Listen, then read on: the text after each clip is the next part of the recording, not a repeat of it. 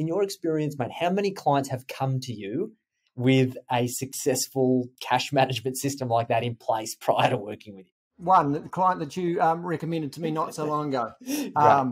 One. Yeah, so everyone else, no. And I just been teaching a woman who's got a small business literally downstairs in this building, and just great feedback from how it's going. Like all of a sudden she understands it a little bit. And that's the other thing. When people don't understand, it's such a crucial part of the business. Yes. And when people don't understand it, they kind of feel inadequate.